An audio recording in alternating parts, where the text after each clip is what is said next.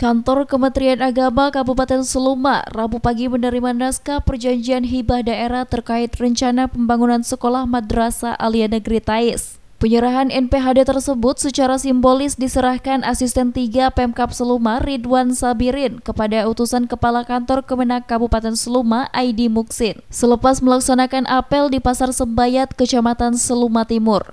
Dijelaskan Asisten 3 Ridwan Sabrin, pada NPHD tersebut, Pemkab Seluma menghibahkan lahan seluas 8.000 meter persegi yang lahannya terletak di sebelah Masjid Agung Baitul Falihin atau tepatnya berada di depan Koramil Tais atau KPU Kabupaten Seluma. Lahan seluas 8.000 meter persegi tersebut rencananya akan menjadi tempat pembangunan Madrasah Aliyah Negeri Tais. Jadi memang hari ini rencana kami akan menyerahkan hibah pemerintah daerah terkait ke tanah MAN ke Kemenag. Luasnya berapa hektar? Luasnya lebih kurang 8.000 meter persegi.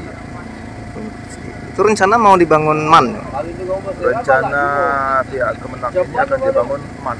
Sementara itu, untuk diketahui saat ini Kabupaten Seluma baru memiliki 3 madrasah aliyah negeri, yakni di Desa Tumbuan, Kecamatan Lubuk Sandi, Mantalo, dan Man di Ulu Talo.